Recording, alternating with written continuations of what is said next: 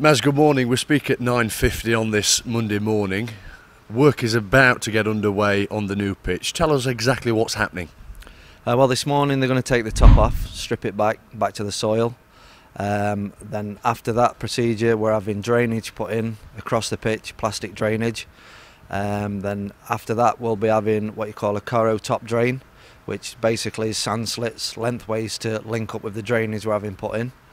And then we're having 50 mil of fibre root zone put on the top surface, which is basically sand with kind of like dog hairs in it, basically. So obviously the roots can intertwine with those and hopefully keep it a good strong sward in there. In summary, how big is this operation? Well, it's enormous for Mansfield Town. It's the biggest by far we've ever spent on the pitch, by far. Normally I'm working with what I always say a school field. It's just sand soil with what I've got at the moment. So obviously we're going up another level with the fibre sand. What difference will it make then, this huge operation as you say?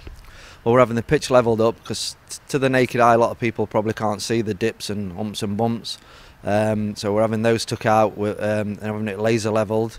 So we should have a nice flat surface. And like I say, hopefully we don't get the big divots come out because of the fibre root zone. What difference will it make after this work is complete? What difference will it make in, say, the more difficult months of the season? Yeah, exactly. Hopefully they should be a lot easier during the winter months. You never know what you're going to get. Nobody can say, oh, my pitch is going to be perfect the whole season. You can't say that. You don't know what's coming out of the sky. But it can only help. It can only help massively. Just explain to us from your point of view what difference this could make to Steve Evans and his players heading into a new campaign. Massive difference. You've seen last year, here and there, a few times the lads have gone to control it and it's jumped up and hit them on the knee and bits and bobs because, like I say, what we're working with, so all we can do is what we're working with. So hopefully we shouldn't have none of that this year. Things go to plan. I can't see why not. We're having it all done by professionals, sports turf contractors, so happy days. Without wishing to head into hyperbole, are you expecting this pitch, this season, to look the best it's ever looked and felt? Yeah, without a doubt. Like I said, with what we're spending on it, the chairman and the CEO has given me a good budget this year for the pitch.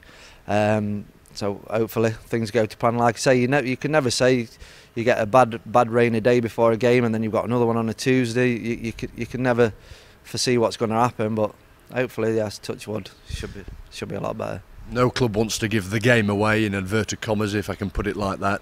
But can you tell us what sort of budget it could be comparative to a club in another league? Well, even in a club in this league, it's a massive budget what I've been given. There'll be not many clubs that are spending what I'm spending this year. Like I say, normally for what the chairman and the CEO give me, it's probably 6 or 7 times more than my previous budgets. Does that make the job harder for you, i.e. a bit more pressure to make it look pristine, or easier because you've perhaps got a few more tools to work with? Both really. It gives you a lot of pressure because, like I said, they've spent a lot of money on it. But like I say, that's no guarantee. You can spend a lot of money on a striker, but it don't guarantee your goals.